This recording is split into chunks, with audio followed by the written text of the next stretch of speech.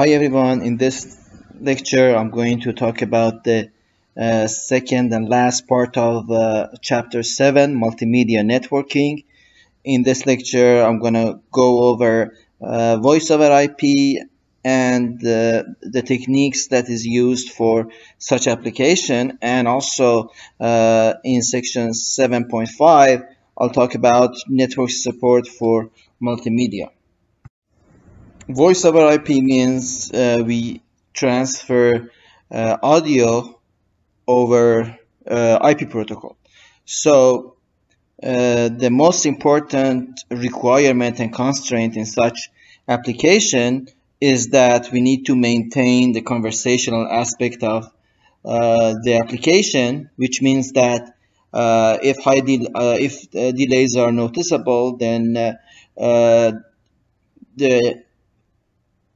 the users of such application cannot interact properly. Therefore, the delay of less than 150 milliseconds is considered to be an appropriate delay for such application. However, if the delay is more than 400 milliseconds, then the application doesn't work properly for the end users, and we have to take this important constraint into account when designing such application. Another challenge of this application is that we need to know how callee can advertise his or her IP address and port number, and how the end systems of or the end users of the application can agree on the encoding algorithm. Also, there are some services that should be added to the main application. For example, call forwarding, screening, and recording are the services that are expected to exist in such applications, and of course, emergency services. In order to know the characteristics of VoIP, we first need to know how a speaker works. A speaker doesn't continuously send audio signals. In fact, we have some alternating sequence of talk spurts and silence period. For example, in a very short time period, in a very short time slot, the speaker send some talk spurts, and then for another period we have silence. Again, we have talk spurt. After that, we have silence. During the talk spurts, the speaker plays an audio that can be recorded by a bitrate of 64 kilobit per second. Assuming that the length of each talk spurt is 20 milliseconds, you can calculate that at each talk spurt we have to have 160 bytes of data. To calculate this 160 bytes of data, all you need to do is to multiply 20 milliseconds by 64 kilobit per second, which is the bit rate. This 160 bytes of audio data will be added to the application layer header, and then the whole thing is encapsulated into UDP or TCP segment and is transferred through the network. As we have seen before, the network is not perfect, and we may have some network loss. An IP datagram can be lost due to network congestion. Also, we can have a significant delay for transferring an IP datagram. In fact, VoIP is an application that cannot tolerate more than 400 milliseconds of delay. If we have more than this much delay, then the packet is also considered as a lost packet. Depending on voice encoding, usually the applications, VoIP applications, can tolerate a loss rate between 1% and 10%. In order to understand how voice over IP works, let's consider this simplified scenario. In this scenario, as you see, we have a plot, we have three plots of cumulative data over time. The time is the horizontal line and cumulative data is the vertical line. As you see, we have a constant bit rate of transmission. In this plot, you can see that we have some time we have some talk spurts which are shown with the vertical line and some silence period which are shown by horizontal lines. In the horizontal lines, there's no change in cumulative data, which means we have silent periods. And then in the vertical lines, we have a spurt of data, a talk spurt. The second plot, which is shown with a black color, is the plot of client data reception.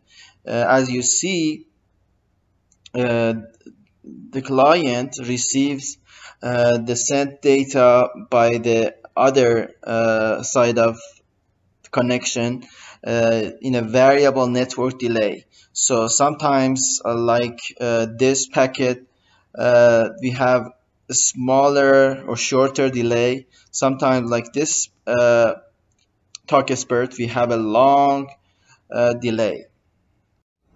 After client receives the data in this plot, we have another plot which is shown with the blue color. In the plot with blue color, you see a constant bit rate of playout at client. The reason that the playout rate is constant is not, and it's not variable, is because the client wants to hear the voice in the same way that the voice was recorded initially. So the red and blue plot have the same pattern.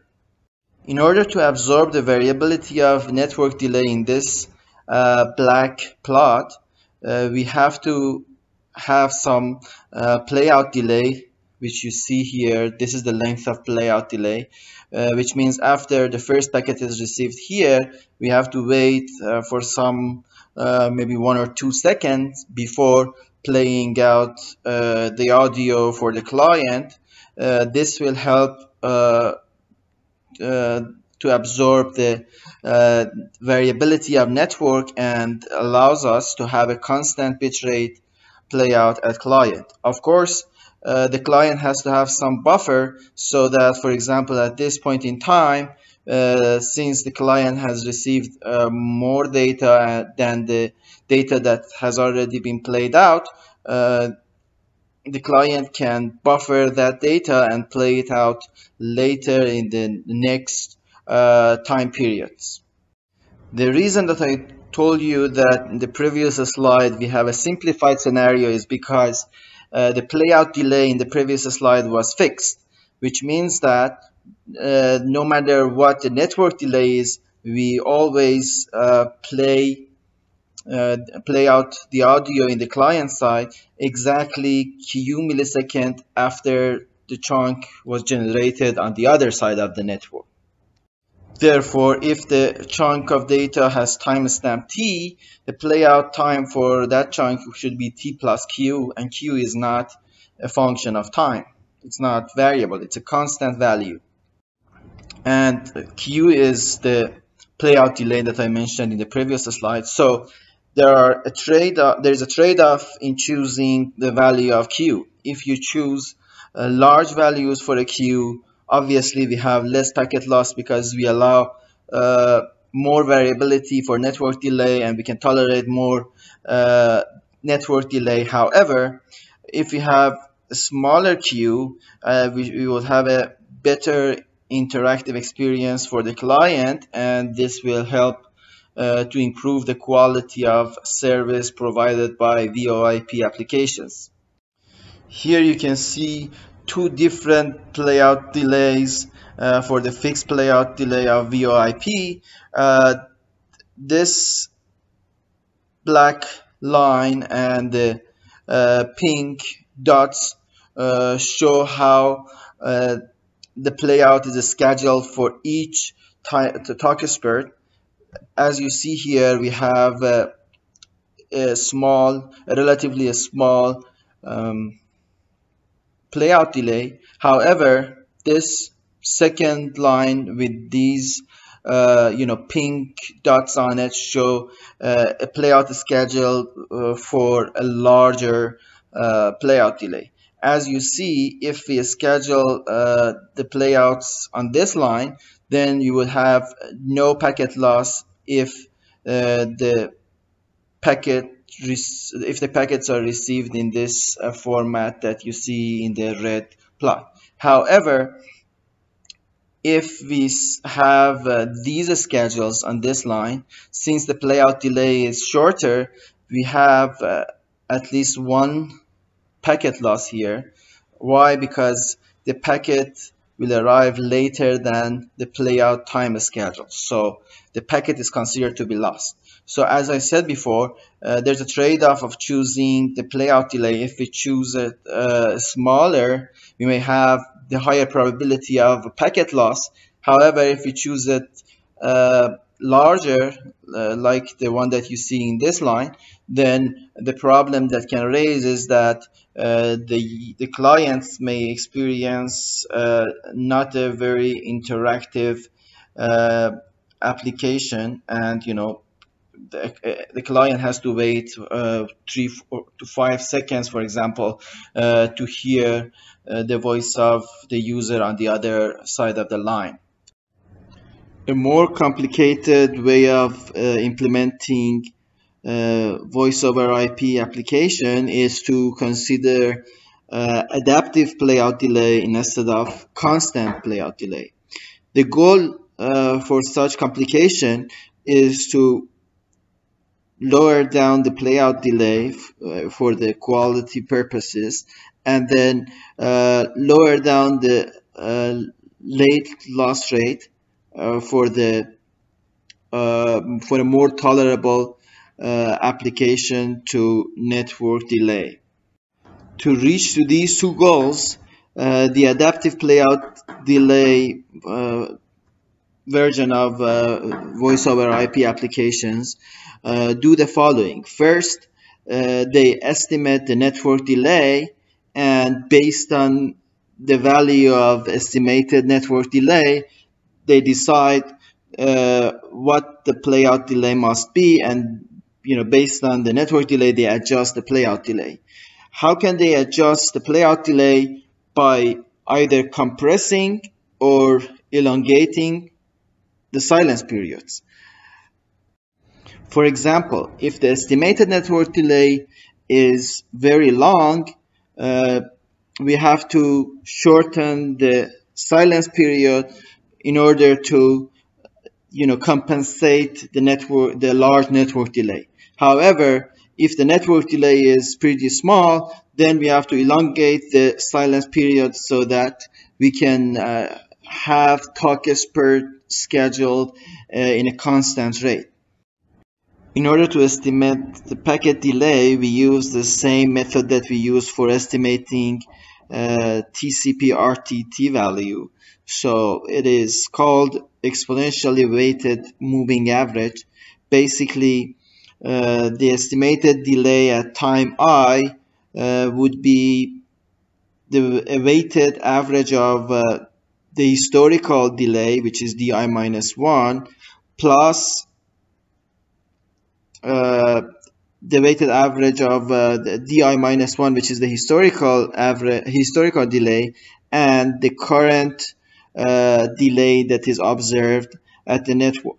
Why Ri minus Ti is the observed delay? Because Ti represents the timestamp of the packet, and Ri represents the time that is received by the client. So Ri minus Ti is equal to the delay, so that should be multiplied by alpha, which is a number between 0 and 1, usually 1 over 4 or 1 over 8, and then the weight of the historical delay is 1 minus alpha. So for example, if alpha is 1 over 4, then the weight of historical delay should be 0.75.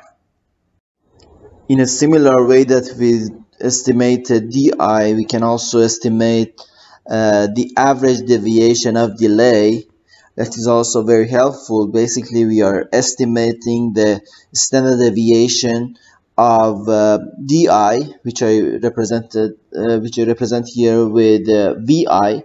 So basically, vi is also equal to 1 minus beta times vi minus 1 plus beta times the observed deviation of delay. So what is beta? Beta, again, it's a number between 0 and 1, for example, 1 over 8. And vi minus 1 is the historical delay. So it's a weighted average between the historical delay and the observed delay. Why this absolute value is the observed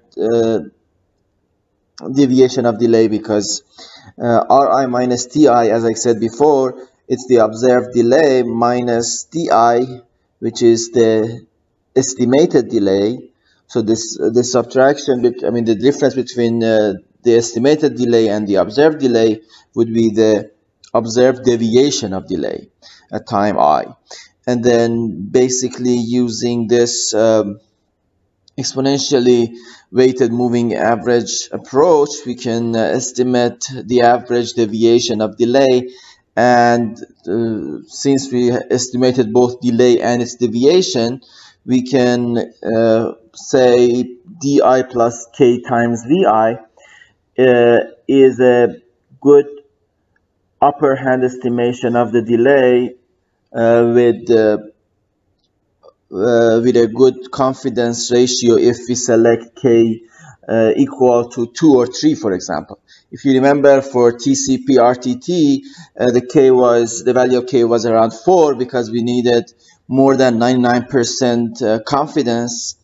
But now here you don't need that much confidence ratio. So you can just set k equal to 2, and then you're almost sure that with a good 95 plus probability, di plus k times vi is an upper bound for network delay. With the value of upper bound of network delay, we can create an equation between the playout time and TI, the timestamp of the packet. And then, we can basically know what should be the difference between the playout time and the timestamp. And this difference can help us to either elongate the silence period or make it shorter. And basically, this is the whole idea of adaptive playout delay, which helps us to absorb the variability of network delay in a voice over IP application and have a low playout rate for the application, which increases the quality of application. Since we are manipulating the length of silence periods in this adaptive playout delay approach, there is a challenge for the receiver in such applications, and the challenge is the receiver doesn't know how to determine whether packet is first in a Tokesberg. So the receiver is not sure about the order of packets, which one should be played out first by the speaker. So in order to have an order or determine the order of packets, it's not only enough to just check the stamps and find the difference between successive stamps. And for example, if the difference is greater than 20 milliseconds, we say this packet is should be placed. This packet should be placed before or after another packet. This is not enough for ordering the received packets. Another techniques that they use is to implement some sequence numbers for every packet, and similar to what we did for TCP, you can have sequence numbers to make sure that the packets are delivered in the same order that they are generated, or you can say the packets are played out in the same order that they were originated by the sender. Another challenge in voice over IP applications is that how we can recover from packet loss, assuming that we have a very small tolerable delay between original transmission and playout. If we use the technique that TCP uses, for example, using acknowledgement packets and not acknowledgement packets, ACK-NACK packets, then it's a very, very slow approach for this kind of application that are real-time application. So each ACK-NACK takes one RTT, and that's very slow, and it doesn't work for the multimedia networking. Therefore, there should be an alternative solution. The alternative solution that we talk about it in this lecture is forward error correction, FEC. This is more like a error correction method, not an error detection method. Basically, there are multiple variations of such approach, but in a very simple one, you can consider simple FEC, simple forward error correction, in which you send not only the n chunks of information that you have, but another extra n+1 chunk, which is obtained by XORing all the n original chunks. So when you want to send, for example, 10 packets, you XOR all the packets, and then we create the 11th packet by XORing the 10 original packets, and then send 11 packets instead of 10 packets. So what's the benefit of having one redundant chunk by exclusive ORing the n original chunks? The benefit is that basically if one chunk is lost, you can find that lost chunk by XORing the other 10 chunks that have been received without error. However, there's it's not the best idea to do so, because for example, if you have 10 chunks, you have to send 11 chunks to the other side of the line, and basically you have to waste 10% of your bandwidth by sending redundant data. There are some other approaches that are more complicated than simple FEC and don't waste the bandwidth as much as simple FEC. Another approach is to use piggyback lower quality stream. In this approach, if you are going to send these 4 chunks of data, what you need to do is create a lower quality copy of the first one and add it to the second packet, and create a lower quality of the second one and add it to the third packet, and create a lower quality of the third one, add it to the fourth packet. And then when you want to send these 4 chunks of data to the client, to the other side of the line, you're basically sending these redundant packets to the client, to the other side of the line. And in the receiving side, if, for example, we have a packet loss, for example, the third packet is lost, you can recover from this packet loss by copying the lower quality copies of the third packet that you have in the fourth packet instead of the third packet, and then this will reconstruct the stream. However, the third packet is not as high quality as it was in the receiving and in the sending side, but at least we are recovering from a whole packet loss by replacing it with a lower quality packet. So this approach works if we have non-consecutive losses. If, for example, both 3 and 4 are lost, then you have no way of reconstructing the stream, because packet 3 cannot be reconstructed because its lower quality copy was in packet 4, and packet 4 is also lost. So it's not the best idea, but again, it's another idea that can be used for doing error correction in a real-time application. As I said, Acknowledge and ACK and NAX obviously won't work for a real-time multimedia application like voice over IP. Here you can see an improved version of the previous approach. Basically, if you have these the 4 chunks that I showed you in the previous slide, you can divide each of those chunks into 4 other pieces. So this one is divided into 4 pieces, this one is divided into 4 pieces, and each piece have equal size. And then before sending this original string to the receiving side, we do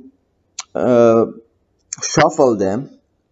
Like in this example, we have 16 pieces of information that are spread out, that are in the 4 original chunks of data.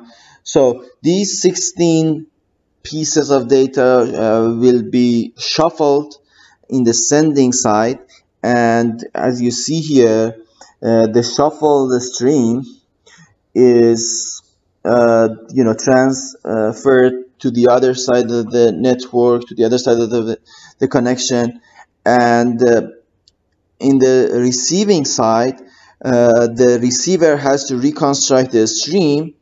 However, for example, if you have lost one packet like this one, it's not a big deal, because this lost packet contained the chunks number 3, 7, 11, and 15, and each of these chunks belongs to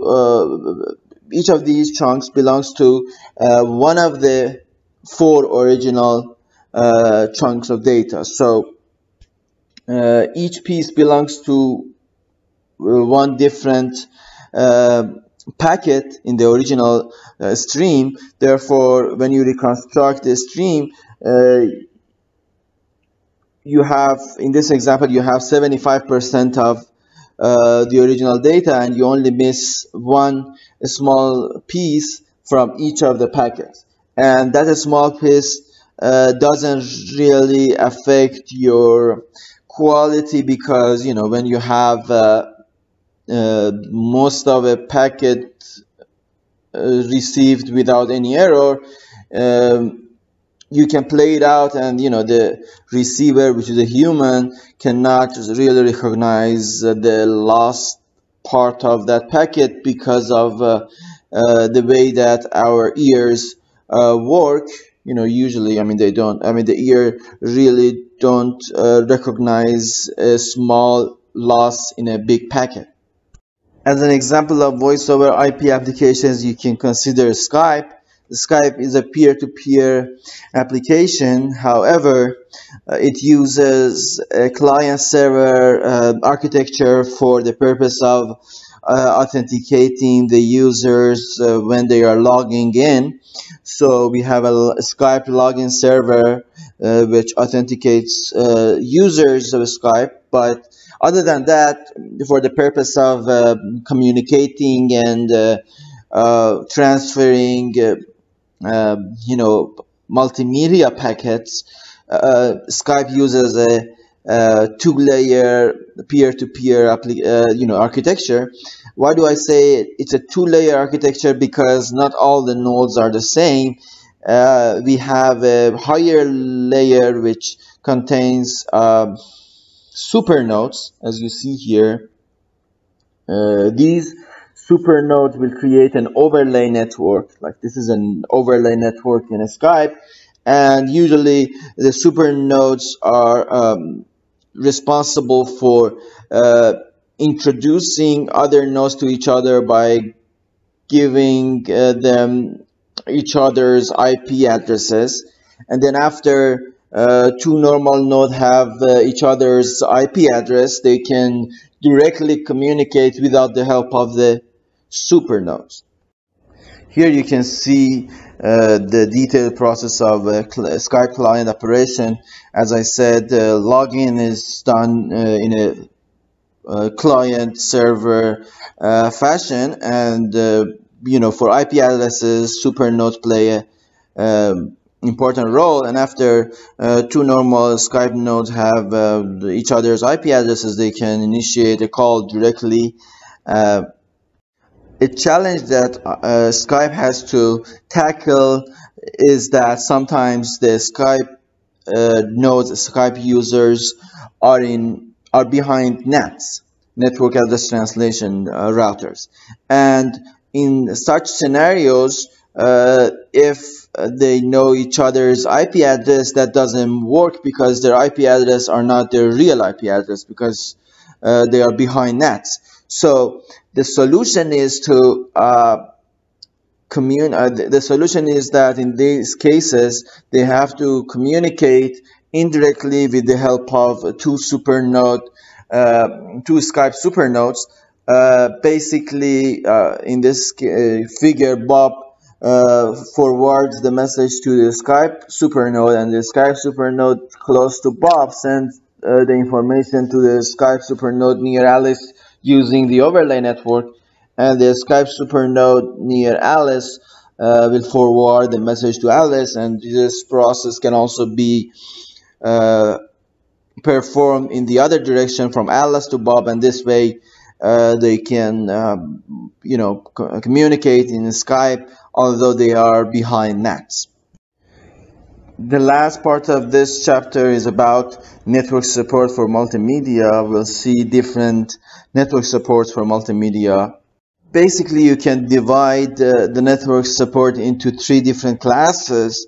The first class, which is the least complicated one, is making best of best effort service for multimedia networking, and the second one is differentiated service, which create different traffic classes, and for each class the network provides different service. And then we have the most complicated approach, which is per connection quality of service, which I really don't go through the last one that much in this lecture.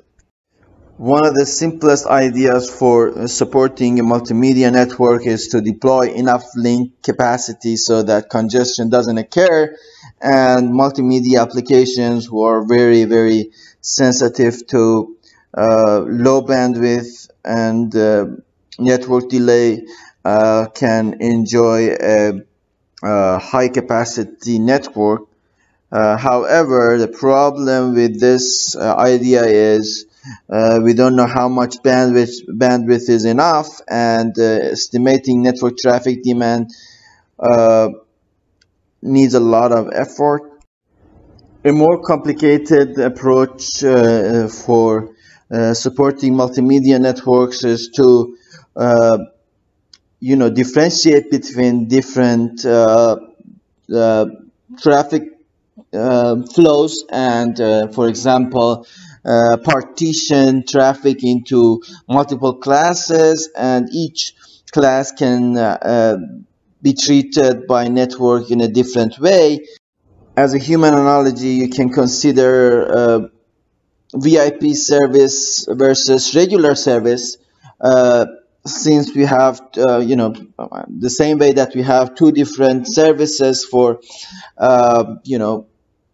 humans, we can have different services for different classes of traffic, and this way you can give more bandwidth to the application that you think are more important, or they need immediate attention, and they need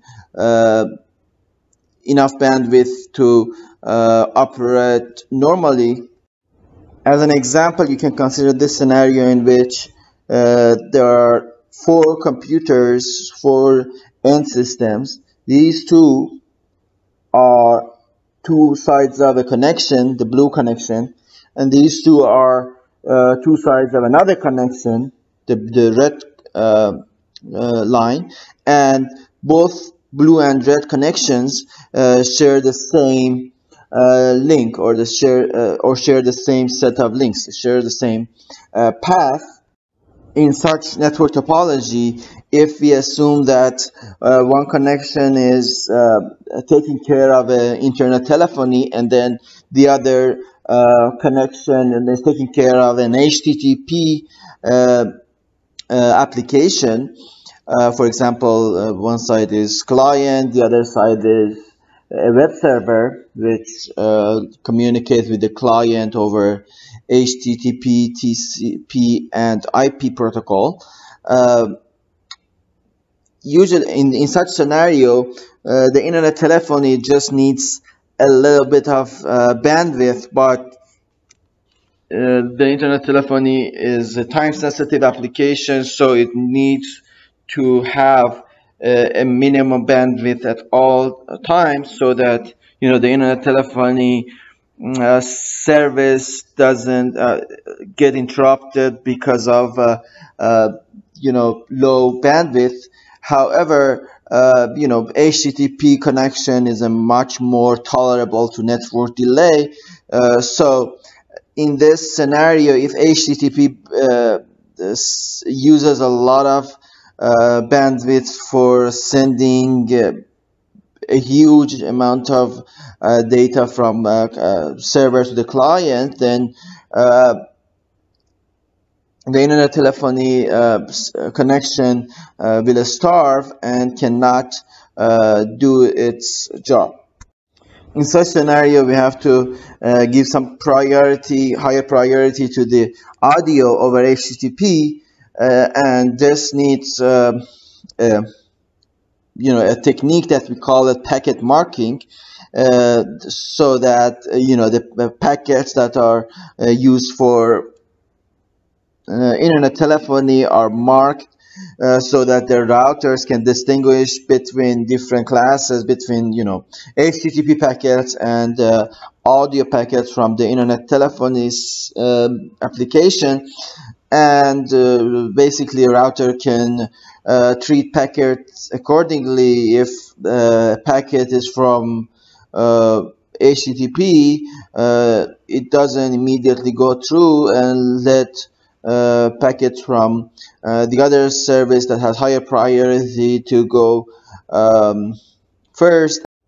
But packet marking alone is not enough for deploying such approach, because some applications may misbehave and abuse packet marking, and falsely claim that they are sending packets for a sensitive application, but in reality they may not, and encapsulate other packets into a frame that looks like it's coming from a highly sensitive application. And this way they can deceive the router so that they can get more bandwidth from the router. So there should be a policing at the network edges, so that we can make sure that we have genuine end systems running genuine application, and they're not cheating. Also, another challenge of this technique is that sometimes allocating fixed non-shareable bandwidth to a flow may cause inefficient performance of the network, because that connection or that specific application may not use the allocated bandwidth at all times, and this would lower down the performance of the network. A more flexible way of supporting multimedia networking is to have a scheduling policy to choose which packet should be sent first on the link, and to find an order for the packets to be sent through through a connection, through a link in a network. The simplest policy is first in, first out, which basically sends packets in the order they have been arrived to the queue of a, for example, router. Also, the queue has to have some discard policy. For example, if a packet arrives to a queue and the queue is full, there are multiple options that we may choose based on the way that we want our network to perform. One discard policy can be tail drop, so the arriving packet itself will be dropped because there's no empty place available in the queue. Another discard policy is based on priority. We basically remove the one with lowest priority from the queue and replace it with the arrived with the packet that is just arrived and the queue was full, it couldn't get in, so we remove the lowest priority packet and replace it with the newly arrived packet. Another discard policy is a random policy, which drops some packets randomly from the queue and replace it with the newly arrived packet. Besides first in, first out policy, we have priority scheduling, in which we divide or classify the arrived packets into two or more different classes, and then each class will go into a different queue. For example, if you look at this figure, we have two types of packets: the green packet with lower quality and with lower priority, and the red packet with higher priority. The red packets go to the high priority queue, the waiting area for high priority packets, and the green packets go to the low priority queue. So two separate queues. And then the router will first try to empty the high priority queue, and after the high priority queue is emptied and there is no other high priority packet waiting to be forwarded to their destination, then the router takes care of the low priority queue. You can see an example. For example, here packets 1 come first, then 2, then 3. Packet 1 and 3 are high priority packets, so they will be taken care of first, although 2 comes before 3, but 3 is served first, and then after 3 is forwarded and departed from the queue, then packet 2 is served, and then while packet 2 is getting served, packet 4 comes in. Packet 4 has a higher priority than packet 2, but since packet 2 is already in service, we don't interrupt the service for packet 2, because that will cause some inefficiency for the network, because packet 2 is already in service. So if we interrupt packet 2 and ask packet 4 to be served meanwhile, then we are wasting a lot of bandwidth. So this is called priority scheduling that is non-preemptive. It's not preemptive because you cannot interrupt an already in service packet. So after packet 2 is served and departs from the router, then it's time for packet 4 to come to come and be served by the router. And then after some point, for example, here packet 5, which is a low priority packet, arrives and is served accordingly. Another scheduling policy is round-robin scheduling. Again, similar to what we saw before, we have multiple classes. For the sake of simplicity, let's assume we have 2 classes, and for each class we have a separate queue. What router does is that first it serves one packet from the, for example, red queue, and then after that it take care of one packet from the green queue. Then it takes care of one packet from the red queue again, then green, then red, then green. If one queue is empty, then you can consecutively take care of more than one packet from the non-empty queue. For example, here you see 1, 2, 3, 4, and 5 arrives in both red and green queues, but although in the red queue we have 1 and 2, but since green queue has packet 3, after 1 is served, we have to take care of 3, because you cannot take care of 2 packets from the same queue consecutively when there's some packet waiting in the other queue. So after 1, you have to take care of 3, then you have to take care of 2. Then after taking care of 2, the green queue is empty. There's no other packet, so you can consecutively take care of 4 after 2, although they're both in the same queue. A more complicated scheduling policy is to have a wait for each of the queues, and this is called the weighted fair queuing. Basically, after the packets are arrived, we classify them into different queues. In this case, we have like a red queue, green queue, and a blue queue, and each queue has a different weight.